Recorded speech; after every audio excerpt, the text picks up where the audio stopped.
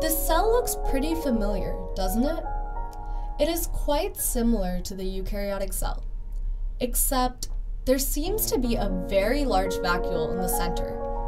It looks like we're surrounded by a wall, and there appear to be some new organelles around us. We're currently inside a eukaryotic plant cell.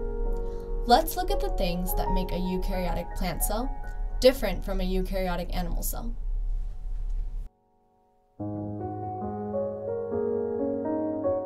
The most notable difference is this large vacuole in the center of the cell. Eukaryotic animal cells also have a few small vacuoles, but none as big as this.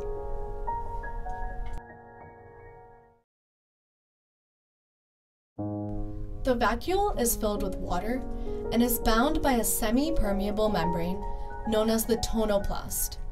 The liquid-filled vacuole maintains the cell's turgidity. This means that it exerts a pressure that keeps the cell's plasma membrane pushed up against the cell wall. The vacuole also controls the movement of molecules, stores lots of useful material, and digests waste proteins and organelles in the cell.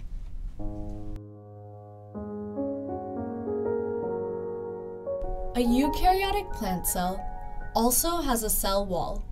The cell wall is made of cellulose, hemicellulose, pectin, and lignin.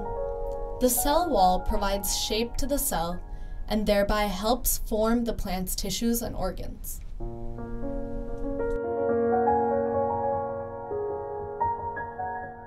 Finally, we come to the new organelles in the cell, plastids. Plastids are double membrane-bound organelles found in the plant cell. Some of them contain chlorophyll. Chlorophyll is a green-colored pigment that carries out photosynthesis. Photosynthesis is the process in which the chlorophyll absorbs sunlight and makes food for the plant. Some other types of plastids are amyloplasts, which store starch, elioplasts, which store fat, and chromoplasts, which synthesize and store pigments.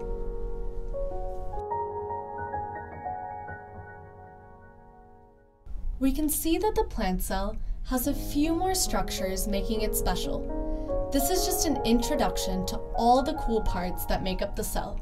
There's so much more to learn.